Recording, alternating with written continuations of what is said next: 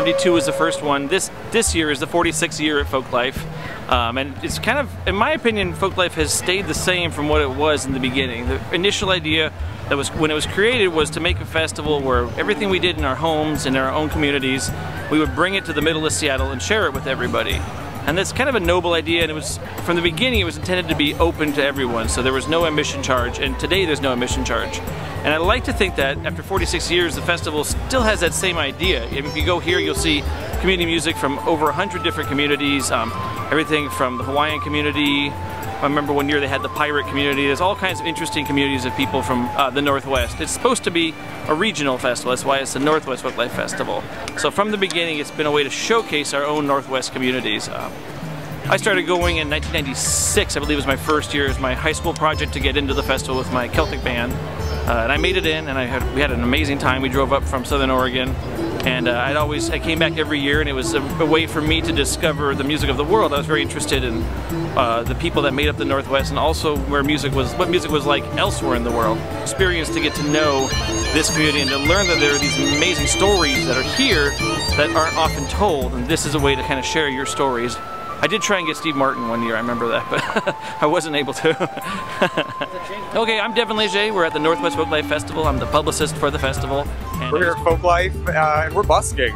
That's why we're here, like for the energy and the vibe and the community and stuff like that. So yeah. Is this your first time? No, I've been Folklife several times before. It's been like maybe 2 years since we've been before. I think it's their first time though.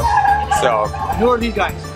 This is Maddie, Conrad, and Aaliyah. Not my first time. Not Maddie's first time, though. Not my first This is the band here. Okay. I am John Champo, and we are Alien Vomit. You guys ready? Yeah. 2, 3, 4.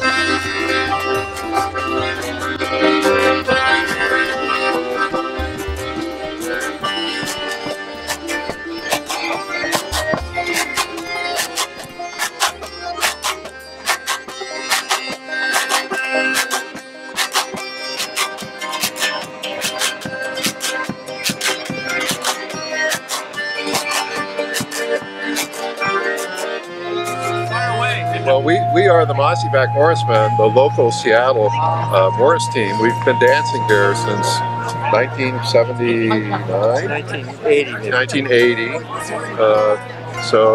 But this dance is a lot older than us. This is Abbott Bromley, and it involves reindeer antlers that you hold like this. And six of us dance around holding these, and we do different figures with these.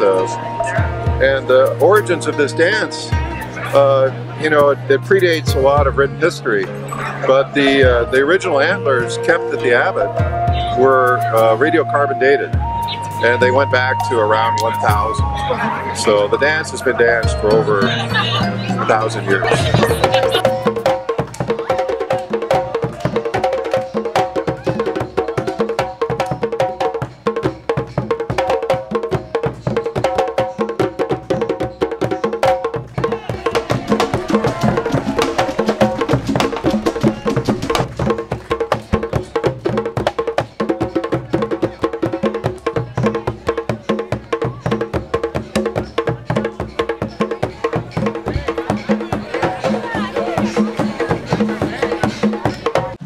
Well, my name's Alvin Gary Graham Jr.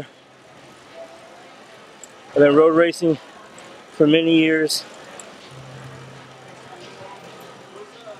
It's a passion and a dream of mine.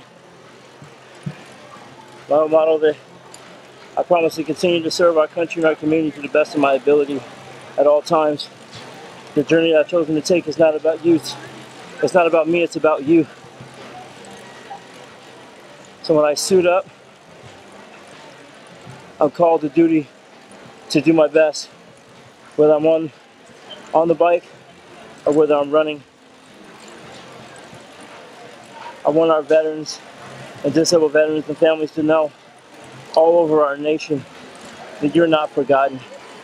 Those that are battling PTSD, you're not forgotten. Those living within a less fortunate situation, you're not forgotten. To our veterans that are homeless, you're not forgotten. Perfect, man. Thank you very much. My pleasure, brother. My name's Chaz Tessar. I'm Brittany Yoakum. And we're here to celebrate Folklife. Yeah, I'm from Seattle. I'm originally from Texas, but we came out here to enjoy the good food and the good music and the good vibes. Nowhere else quite like it. One of a kind. First time? Yeah, my first time here in Seattle. I've been to one in Texas, but it's super fun out here. This is my second Pacific Northwest Folklife. It's awesome. We love it.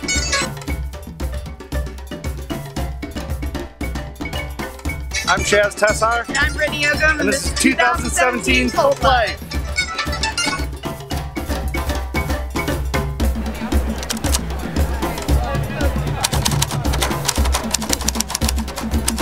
Unrequited love.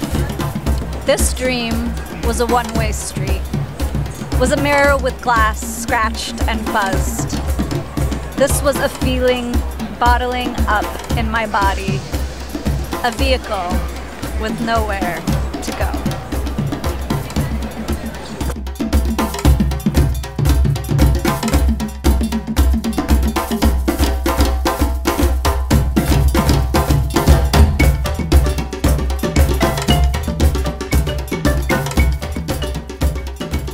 $100 bill, throw it in the case, we'll take it into consideration. What's up? This guy wants to do some sort of a little quickie. Take it like 30 seconds of who you guys are. We're the Speakeasy Jazz Cats. 1, 2, 3, 4. D flat, back to D, to D7, G major, G minor, back to D major, and then to A. That's all. One more time. Go ahead and get in on it, guys.